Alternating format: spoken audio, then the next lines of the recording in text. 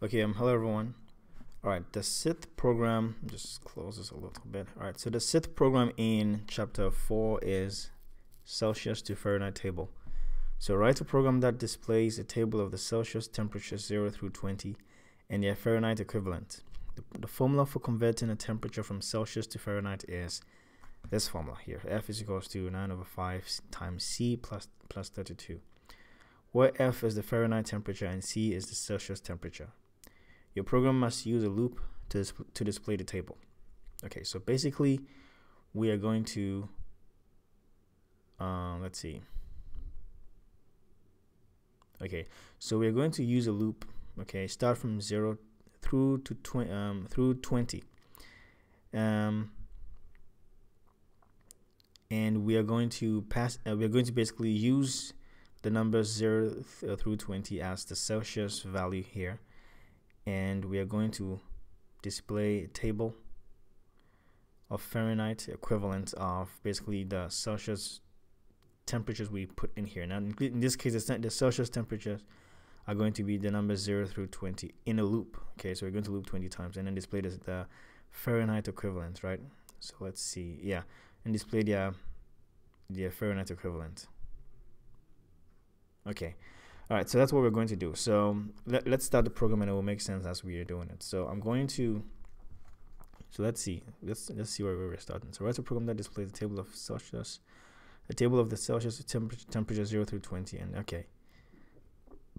All right, so it says your program must use a loop to display the table. So we are going to basically display a table of Celsius temperature starting from 0 to 20 and use the Celsius temperatures 0 to 20 as the Celsius value here, and to calculate the Fahrenheit equivalent. So if we start from 0 degrees Celsius, what's 0 degrees Celsius in Fahrenheit, and then we are going to calculate the Fahrenheit and display it on its right. So we're going to basically start from 0 to 20 and display the Fahrenheit equivalent of 0 through 20. All right, so let's go ahead and start a loop. We are going to start a loop from 0 all the way to 20, right? So I'm going to create a for loop, okay, and I am going to create the target variable. So for, let's see, for Celsius temperature, because we know the numbers that we're going to loop through are starting from 0 to 20. It's going to be the Celsius temperatures, right? So for Celsius, that's S. So for Celsius temperature in, let's actually use current for current Celsius temperature in range. So current, because current Celsius temperature is going to keep track of the current Celsius temperature we are looping at. We're starting from 0 all the way to 20. So for current Celsius temperature in range, and now we're going to create a range here. So in range, I'm going to now type let's see, we're going to type in 21, right? So we are looping, so we are starting from 0 all the way to 20. Okay, now this is the upper limit. It's not included, so the upper limit is not included. So yes, it's the loop is going to start from 0. Basically, Celsius temperature is going to start from 0 all the way to 20, all the way to 1 less than the upper limit. The upper limit is basically the last number, the last limit, but not included. So 0 all the way to 21 minus 1, right?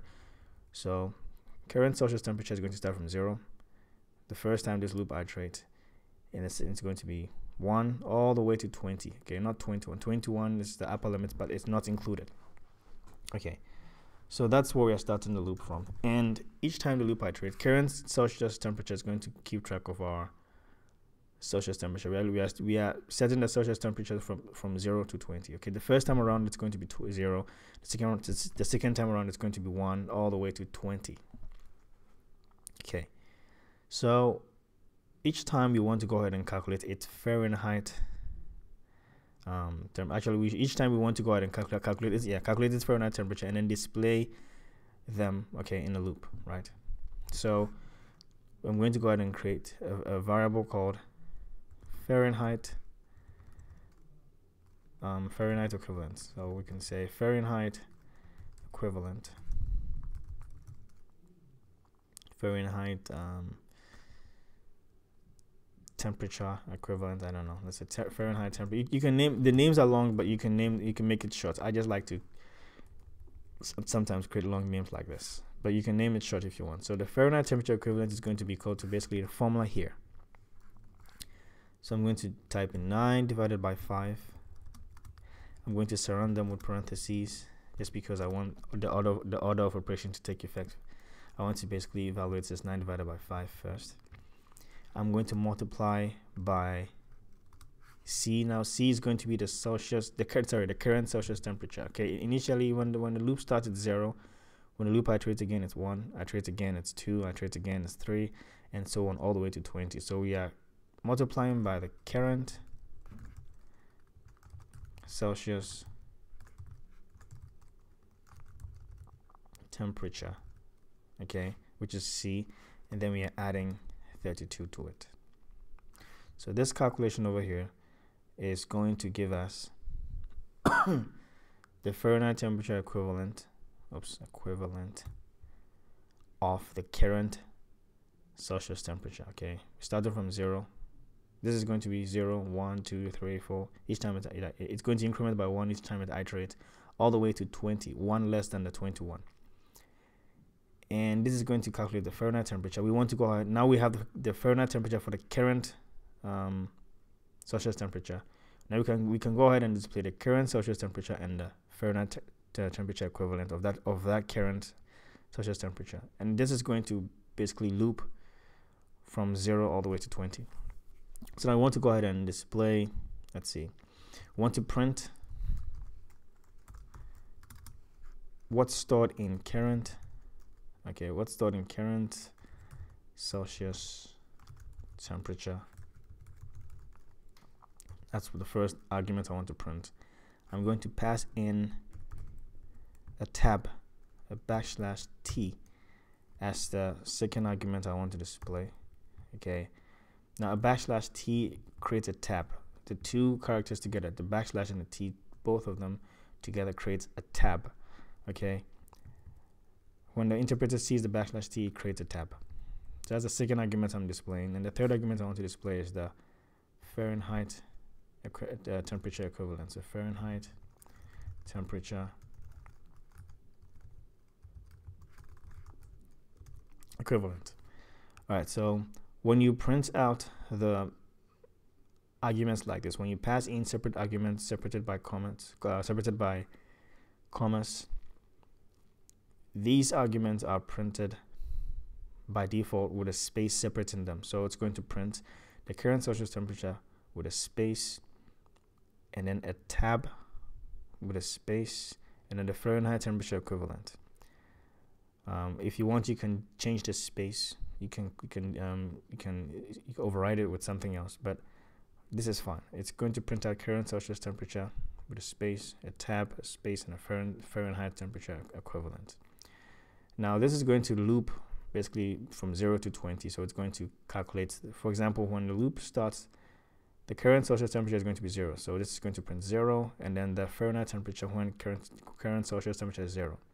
And the loop is going to iterate again. Current Celsius temperature is going to go to 1 or increment to 1.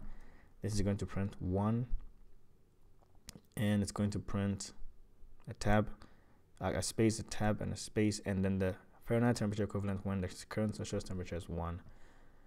And then it's going to end it with a new line. So by default, the print function ends with a new line, and then so basically it's going to print line by line the current Celsius temperature and its Fahrenheit equivalent.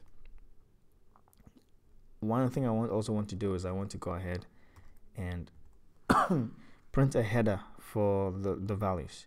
So for now we can go ahead and display. Let's display it and see how it looks like. So I'm going to run this. I need to save it where I normally save. I hope this doesn't crash. Sometimes it crashes. Let's see what happens. Okay, it didn't crash. So let me save it where I normally save the Python programs.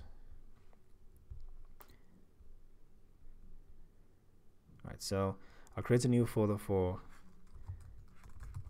Celsius to Fahrenheit table. Sorry about that. And I'll save this file as Celsius to Fahrenheit table.py, and then let's see what happens. Okay, so now we can see that it started from 0 all the way to 20, and it's printing the Fahrenheit equivalents. Okay, we have some formatting issues here. We'll format it, but one thing I want to do is also display a header for this. So I want to display Celsius temperature and then the Fahrenheit equivalent header. So I'm basically going to create a print function over here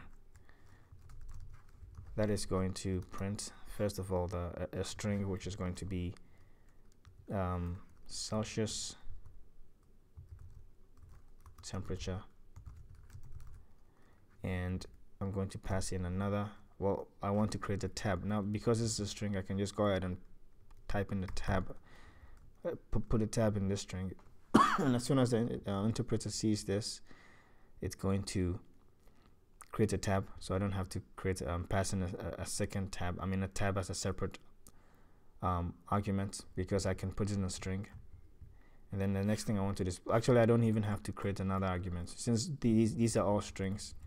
I can display the Celsius temperature with a tab, and then the string Fahrenheit equivalent. Yeah, current equivalent. And I'm going to save this, and then let's see then what happens.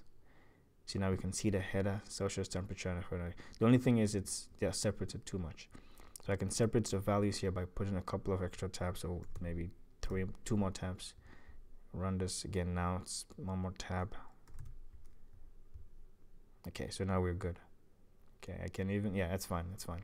So the Celsius temperature, the Celsius temperatures are from here 0 to 20, and these are the Fahrenheit equivalents. Now we need to format these values so that we don't have something like this here. Okay, so let's format the values here. So I want to format the Celsius temperature is fine, but let's format the Fahrenheit temperature equivalent. So I'm going to type in the format function. The format function takes two arguments. What you want to format, in this case I want to format the Fahrenheit temperature equivalent. That's my first argument. The second argument is how you want it formatted. Now I want it formatted, because it's a float, I want it formatted as a float, so I'm going to type in an F, and I want it formatted to 2 decimal places, so I'm going to type in 0.2 right in front of the F. So 0.2 is my precision, meaning I want to round the Fahrenheit temperature equivalent to 2 decimal places. Okay, 0.2, and because it's a float, I want it formatted as a float. So I want it formatted to 2 decimal places. I want it formatted as a float. And this line over here is like a guideline for me not to exceed 80 characters on a line. I want to try to keep type 80 characters on a line. It's a Python standard to do that, so I want to stick with that and not type 80, not go beyond 80 characters on the line. So I need to break this line too. So over here, I'm over here, I'm going to break it. I'm going to put this basically I'm going to break it here. Before you break any line in Python, you have to type in the backslash and then hit enter. So now I've broken it here. Now when I run it, now I haven't exceeded this line, I'm fine. And when I run this, it's basically rounded everything to 2 decimal places. We can round it to 1 decimal place if we want. You can change it to 0.1 to 1 decimal place, run this again, and you can see everything has been rounded to 1 decimal place. The Celsius temperatures, and then the Fahrenheit equivalent with the headers. Sorry, the header. Yeah, all the headers. All right, so we're done. If you have any questions, please comment down below, and I'll do everything to respond to them. Thank you very much for watching. Take care of yourselves. Have a good sleep. Have a good day. Have a nice time. Have a sound sleep. Yeah, and take care of yourselves. I'll see you next time with the next program. Bye-bye.